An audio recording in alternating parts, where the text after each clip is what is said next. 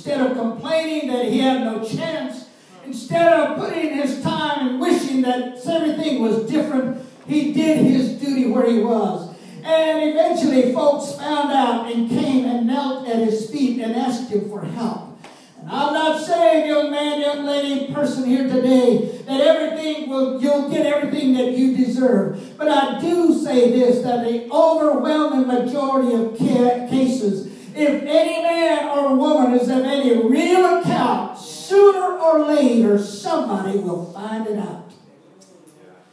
Many a flower may be born to die, to spend its scent on the desert floor, but I'm telling you, you cannot conceal it forever. Sooner or later, somebody's going to hear about your character. They're going to hear about who you are and what you are and the sweetness and the beauty of your life. Sooner or later, somebody's going to make a pathway to your door and ask you for help.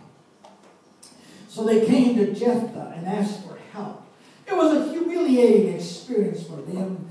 I suppose those half-brothers of Jephthah down in Israel, those brothers that had treated him so cruelly and called him such ugly names, I believe not only did they call him names, but they robbed him of his share of the inheritance. I suppose they did some loud boasting then. Oh, Jephthah, he is our half-brother. Now that he's general, he's popular. Now that he's captain, everybody wants to be associated with him. You know, like us. I'm 121st away from the queen, but oh, I'm related to the queen. That's the way we are. But Jephthah heard their request, and he promised to help them. I think this is so beautiful of him. He could have said, listen, you kicked me out when I was a little helpless child. When I needed help, you wouldn't give me any help. When I needed help, you laughed at my childish tears, and you would not listen to the bleeding of my little heart. When I needed help, you scorned me and thrust me out. Now that you need help, I'm going to laugh at you. But there was nothing of this kind of revenge in him. Wrong as he had been, he would not nurse his wrong. He would not allow bitterness to take up his spirit and make him bitter. I wish they were all so wise. You may have been injured years ago. Perhaps somebody in the church may have done you wrong. And now you say, well, I have no use for them and I have no use for the church. And you are now snapping and biting and snarling. Listen to me. Don't let bitterness overtake you. Keep your spirit right. Keep your heart pure and clean. Ask God, wash me. And wash me again, Jesus. And wash me again, Jesus. And cleanse me again, Jesus. It happened 5 months ago, 10 months ago, 10 years ago. It doesn't matter. But Jesus, keep me clean. Keep me clean, Jesus. Wash me over and over and over again. Let's lift our hands and ask Him, wash me.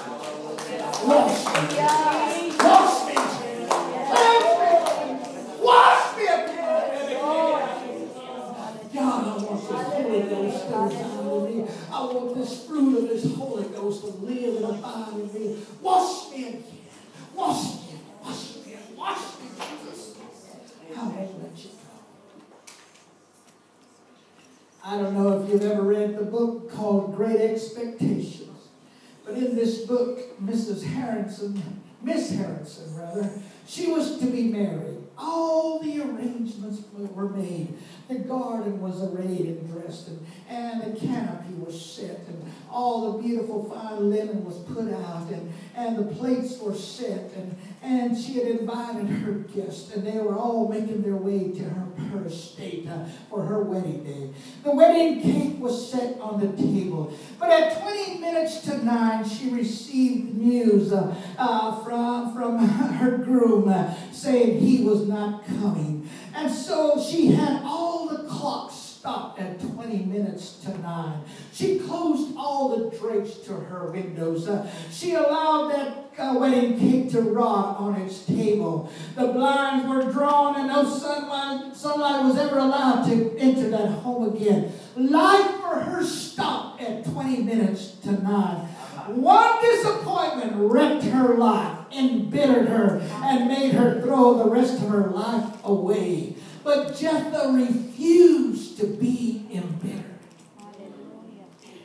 I refuse to allow bitterness to take hold of my soul. Hallelujah. I refuse to allow that thing to eat away at my life.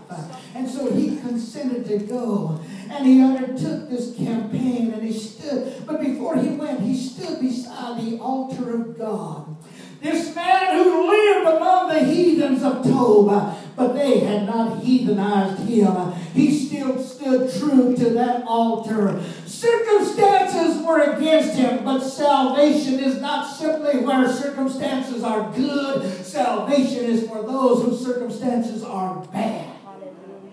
Hello, hello, hello. Your test is not so much when everything's going good for you about your God and your salvation. Your test is when everything is going bad. How are you going to handle it? And how are you going to respond to it? How good can you take it? Oh, it's not if you have a devoted saints all around you at the office. It's how are you going to do in the midst of those that do not believe in God when you are down there in your office. Your salvation is not in the midst of everything going well, but in the midst of the godless crowd. How do you fare? Daniel, is your God able to deliver you? Oh, King, live forever. In the midst of this godless situation that I am in, my God has shut the lion's mouth, and he is able to deliver, and he will continue to deliver. That is the test. It's not pleasant situations, but it's the test of how you're going to do in the midst of the hard circumstances. In the midst of the lion's den, oh, Daniel, how are you going to do in that situation? Joseph, what about you, Joseph? Your brother sold you out. You lost your daddy. You lost your homeland. Your brother sold and traded you out. And now that woman has lied about you. And you've been in this prison house for 13 years, Joseph. What are you going to say now, Joseph? And all that has transpired. And finally, when his brothers were brought before him, Joseph said this, it was not you that sent me hither, but God sent me hither to save my people alive and to do this way. He refused the circumstances to make him bitter and sour. He kept his faith in God. Come on, let's worship him. Come on, let's praise him. Come on, Jesus, in the midst of it all, Jesus, keep me true, keep me pure, keep me clean, keep me sweet Jesus. And so Jephthah went to battle from an altar of prayer. And he made a vow, and it's this vow for which he is most severely criticized. It's a vow that caused his name among those to be branded with shame. But hear me. He vowed that if God would give him the victory, he would offer to him whatever first came out of the doors of his house to meet him on his return. It was a rash vow. I grant you that. I admit that. But hear me, rash as it was, I do not find it in my heart to be severely critical of him. I rather join with those that praise this man. You know, what's the matter with a lot of us as church members? We're so prudent. We're so wise. We don't want to say anything rash. We are possessed with a self-possession that we don't make any great commitments. Hello. We're so self-possessed that we're in danger of dying of self-control. Hello. Hello, hello. This man, this Jephthah, in the white heat of his enthusiasm, God, if you go with me, and if you be with me, and if you deliver the Ammonites into my hands, I vow to you, God, whatever comes out of first, when I return, I promise you I'll offer it as a burnt offering on your altar to you. I pledge that. I promise you that, God. I give you that. And it's not a pledge of a few dollars that he made. It was a pledge of something that was dear to him. We say we don't know. It comes time. Can I pastor a little bit here? Yes, sir. Can I touch home a little bit? Yes. The word of the Lord teaches tithing. Yes. Yes, Lord, I'll do anything you say. But, Lord, if I tithe, I don't know how I'm going to make it through the week. I have more month at the end of my paycheck. Oh, I promise you, Lord, I'll give an offering. And it comes offering time. Hello, good folks. I'm preaching to him, too. I'm not pointing fingers. I'm pointing to him, too. Hello. Amen. I heard of the man who said, I pledge I'll give $50 every Sunday to God and to the church.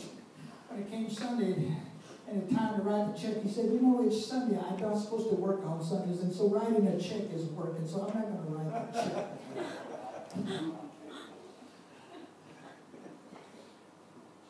But hear me, good people.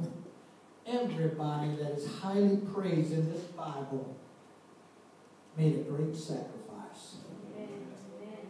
Everybody who has high praise or said about him was willing to make great sacrifices. Abraham was willing to give up an Isaac. It was a little widow woman who threw in her last 2 mites into the treasury. Her whole living, that's all she had for the rest of the month. She gave it away. It was Mary who squandered the whole box of ointments, broke that whole alabaster box, poured it out on the feet of Jesus. A few drops would have been sufficient. But she broke it and poured it all out on him. And to her, a few drops were not enough. They were reckless. They were reckless in their enthusiasm and in their faith. And that's what's made them immortal. And Jephthah made this vow and went to battle. He went confidently. He believed that if he would put himself into God's hands, that God would be at his disposal. And God would not disappoint him. And God did not disappoint him. He won the fight. He was victorious. The army came marching home. The soldiers are rejoicing. But there is a strange tenseness on the face of Jephthah. This general's coming back from a great victory, and the soldiers are happy and they're elated. But nobody understands why Jephthah seems so troubled and his countenance is so cast down. And Jephthah, as they round the bend in the road, and he strains his eyes to look towards his own home, and then suddenly his face freezes and goes deadly with pale as the blood leaves his face. He reels and rocks on his horse. For out of the front door of his home comes his lovely little girl, that dark-haired, sunny, happy little face of a girl. And she comes with singing and a timbrel and a dance. How my daddy's victorious. My daddy's won a victory for Israel. My daddy's coming home from a great victory. And father and daughter come face to face. And Jephthah, I imagine, embraces her in a hard embrace. Oh, daughter mine, you brought me very low. Hallelujah. Oh, yes.